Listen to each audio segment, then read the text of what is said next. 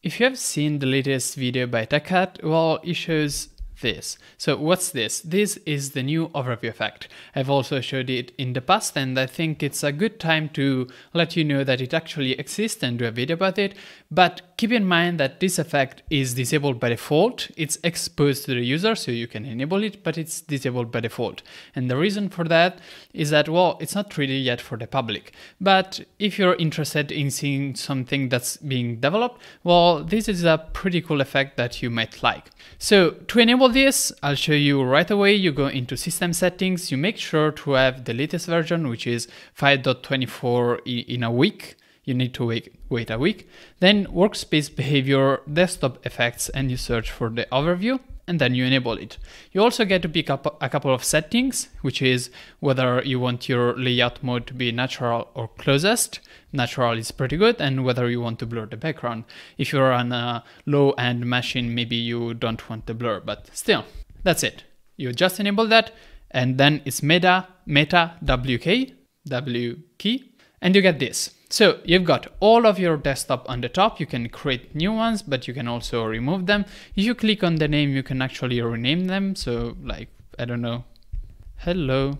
Okay, I can't type, so this is why it's in development. I think it's maybe the fact that I'm doing this on Wayland, on X. It did work on Wayland, so maybe those kind of things are to be blamed, but still, you can rename desktops, you can search, and it will search just like a runner, so you get all of the things. And again, I can't type. Sorry about that. Did my keyboard die? No. So it's the effect not receiving the keyboard events. Bugs, again, in development. If I type, then it will search. I can do like 1+1, and as runner does, it will show you the result. I can also type, well, an interrogative point as an example, and it will show you a question mark, and it will show all of the commands that I can make.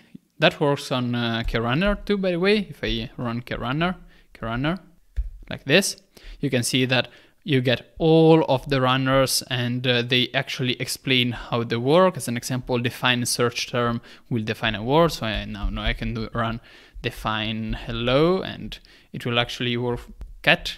As you can see, it's here. A feline mammal, usually blah, blah, blah. So you can actually run searches, which is cool. You can switch between desktops, and you can rearrange your windows between the desktops. However, if you click on a desktop, well, it will open up that desktop, but there's no way to actually rearrange windows that you move to another desktop. If I move this window here, there's no way to bring it back, as an example. It's a bit of a catch that probably will be fixed. I mean, I will make sure that it is fixed before it's actually enabled by default. It will probably be ready for 5.25, 5.26. I want to show you this, which is the context. Well, a new overview effect was actually asked for by the VDG for quite some time. This task is from April 20 of a year ago.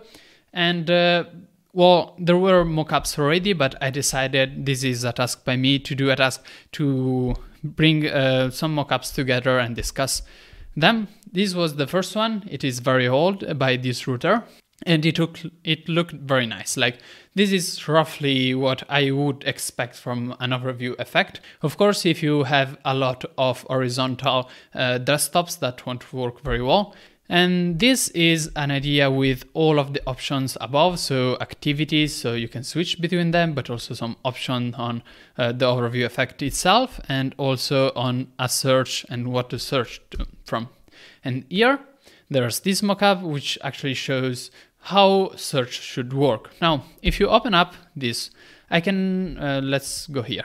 So I've got two applications, and I can actually filter those applications. Similarly to, you know, the present Windows effect, which is this one.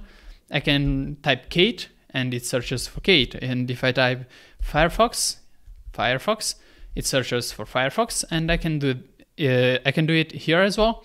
If I search for, oh, I can't do that again. But if I search for Kate, well, you won't get the same cool thingy, but in the results, you will see actually Kate as a window, and you will be able to click on it. So that actually works. What else? As I was saying, let's go back to the mockups. This is selecting all of the windows. This is by me. I have done this mockup. It's better than the one that I showed you in yesterday's video. If you missed my beautiful mockup from yesterday's video, you've missed a lot. Go check it out.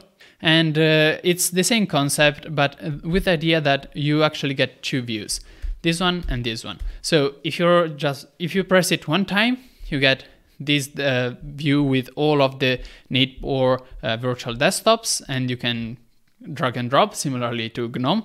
But this was actually before GNOME implemented their new overview, so independent idea somewhat. You also get type to search on the top with all of the activities.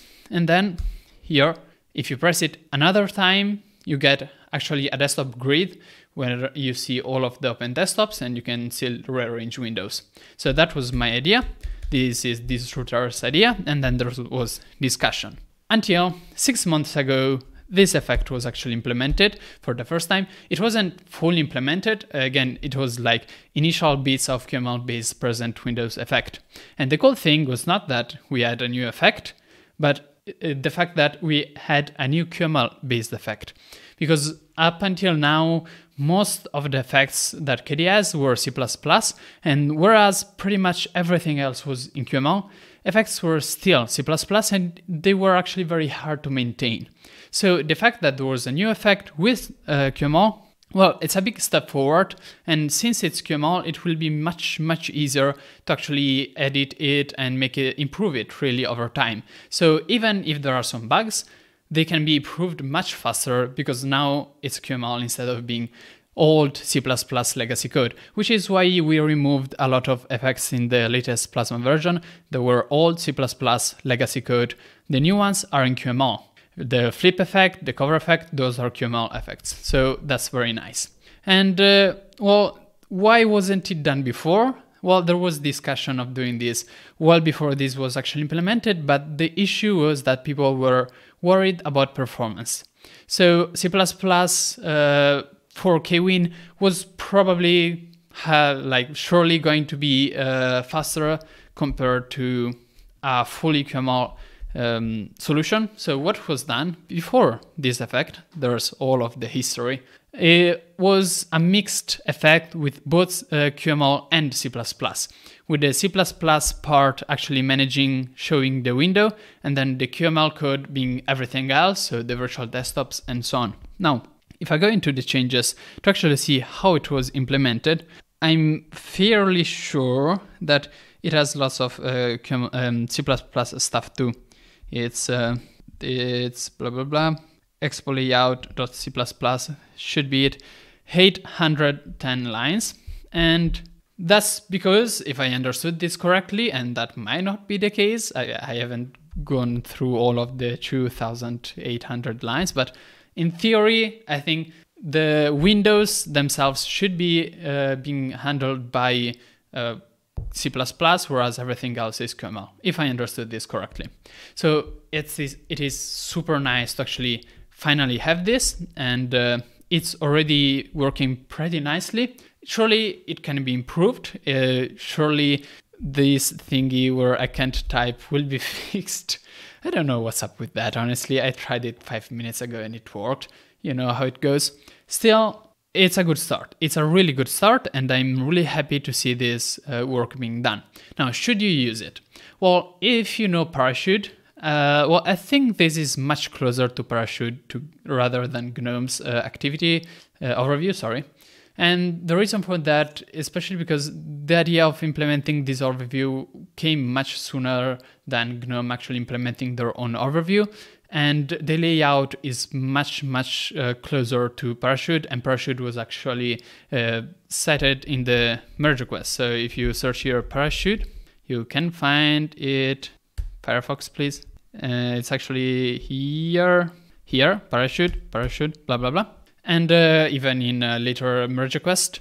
And all of the people said, yes, even Neat, this is fine. But people saying that Plasma was copying GNOME. I think it's more like copying Parachute than GNOME's overview, because it's more similar to that one.